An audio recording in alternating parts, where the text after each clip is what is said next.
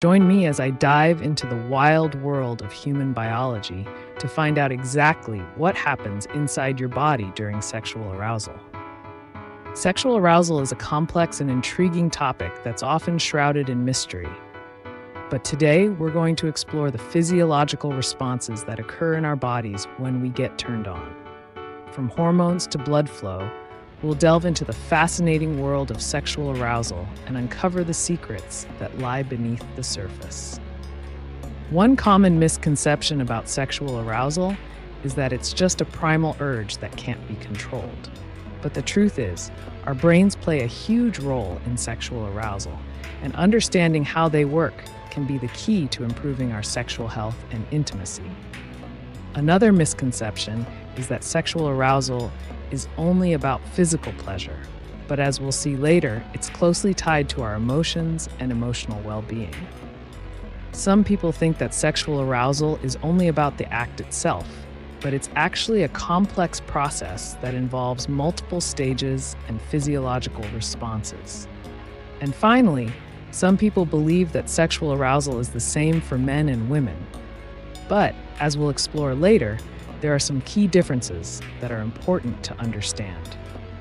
Getting a clear understanding of sexual arousal is crucial for our sexual health and intimacy. When we understand what's happening in our bodies, we can better communicate with our partners, overcome sexual dysfunctions, and even improve our overall well-being.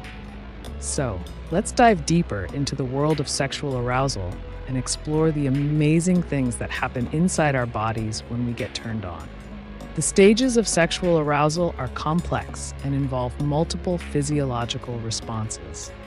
The first stage is excitement, where our hearts start racing, our breathing quickens, and our blood flow increases.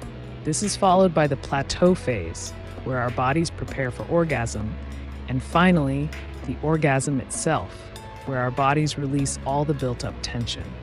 But what's happening underneath the surface?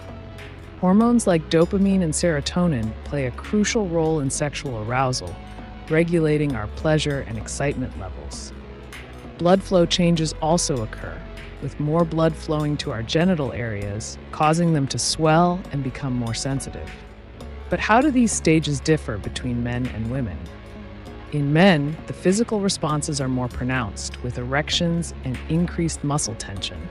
In women, the responses are more subtle, with increased lubrication and swelling of the clitoris.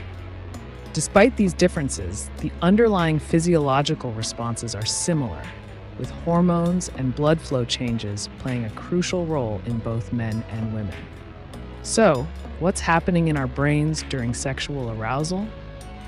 It turns out that our brains are closely tied to our emotional and physical experiences. The release of dopamine and serotonin triggers a feeling of pleasure and excitement, while the emotional centers of our brains, like the amygdala, process our emotions and attach meaning to our experiences. This is why sexual arousal is so closely tied to our emotional well-being, and why it's so important to prioritize intimacy and emotional connection in our relationships.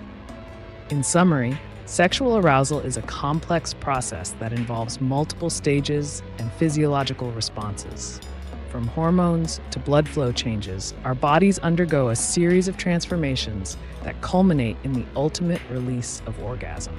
By understanding these processes, we can improve our sexual health, intimacy, and overall well-being. Thanks for joining me on this journey into the wild world of human biology.